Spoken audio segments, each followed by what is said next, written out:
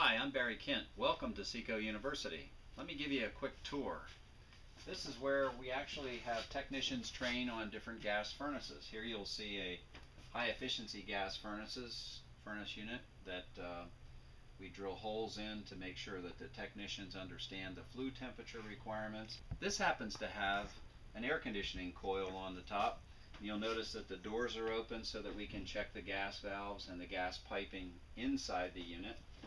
This happens to be an air handler that we would see in a typical heat pump application, and the cover is off, and you'll notice that the wires are kind of sticking out here. And our goal with this equipment is to build in simulated problems so that the technicians have to actually troubleshoot the equipment here in our building. We take the most common problems that we run into in the field, and then we'll build the problems in here so that each technician is capable and competent to troubleshoot when they get out in the field. Same here. This happens to be a unit with a hot water coil built in. Not real popular right now, but we see them occasionally in the old PPL style program where there's hot water coils installed in ductwork, and it's an off-peak kind of storage system, and it's kind of making a little bit of a comeback right now with solar hot water. This happens to be an older gas furnace here, and we take these apart when we bring them back so that a technician has a good visual on what a cracked heat exchanger or a weak heat exchanger looks like. We'll take the heat exchangers out of the equipment, and you can see that on this one there's a hot spot here.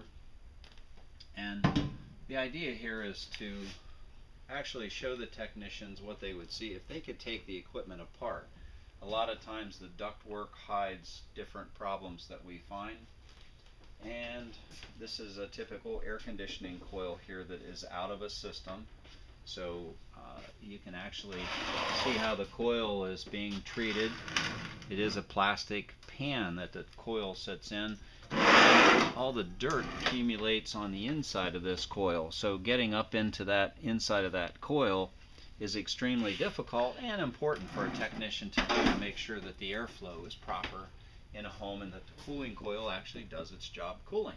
I want to show you one other thing here that we don't train on anymore, and that's the older style thermostats. We have some ancient thermostats here. I don't know if you can get a good close-up of that or not, but it's before Honeywell was just Honeywell.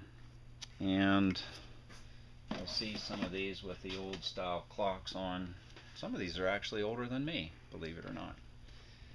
Very popular style heat pump thermostat over here that we used to use a lot, which is kind of nice. And now you'll see mercury bulbs in old thermostats, and you won't see mercury bulbs anymore. We're actually required to recycle the entire thermostat, and we do that. We have a recycle center, so if we have an old thermostat, the mercury isn't leached into the garbage or into our water supply.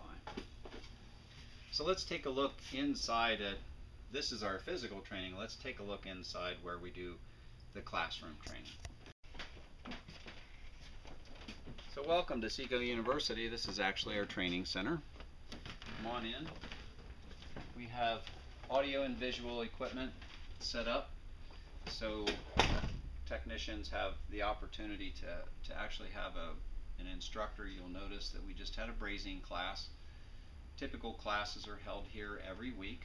Technician has at least 2 meetings a week to keep them current with what's going on in the industry. As the industry is changing, twice a week we find is pretty good. So I'll take a look back here, and we'll show you some of the things that we'll train on in here.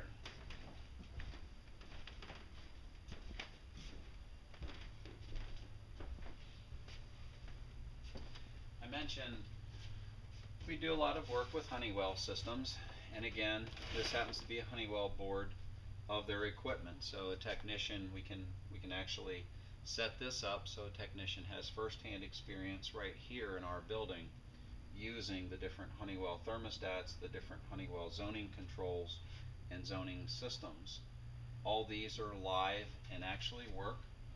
We have built over the years a number of test boards that if I can pull one out here and show you, weigh about 5,000 pounds each.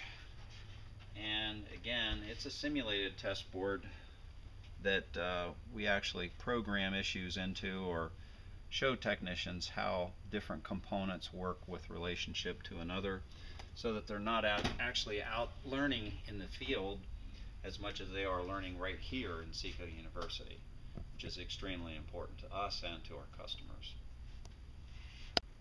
So great, thanks for joining me on a tour today. I'm Barry Kent, and this is SECCO Home Services and SECCO University. Have a great day.